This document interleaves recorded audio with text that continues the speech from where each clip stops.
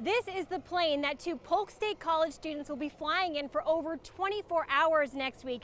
They say more women should be getting behind the wheel. The person in control of this plane is 20 years old, a Polk State College student and a female. The longest flight I've done is 7.7 hours. Autumn Rashars flew to Georgia Friday morning to pick up a rescue pup.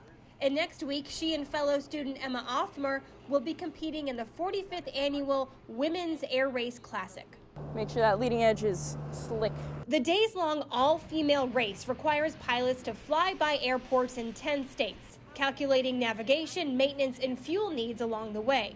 Each year, the race takes off from a different city. This year, it begins in Lakeland and ends in Terre Haute, Indiana. I think this air race is a great opportunity to show women pilots of all ages, and hopefully more people will be inspired to become pilots through this. The aircraft doesn't know who's flying it, so they don't know if you're male or female. Rochelle Floyd is a commercial pilot and has been flying for over 2 decades. I get skipped over because I'm a female, and I'm called Richard a lot because I think people just expect to be speaking to a male. But at the Air Race Classic, her first, she will be just another one of the ladies. I'm really excited about the experience, for one, but just the camaraderie between all of the teams and meeting the women. The 45th annual Women's Air Race Classic takes off Tuesday morning right here at Lakeland Linder Airport.